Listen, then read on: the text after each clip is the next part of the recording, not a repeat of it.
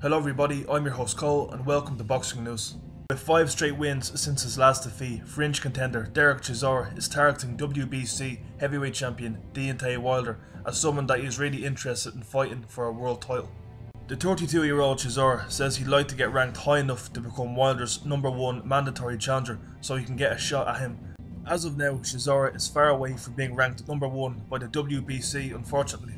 I would like to fight Deontay Wilder, but I have to make myself mandatory for that title, Chisora said.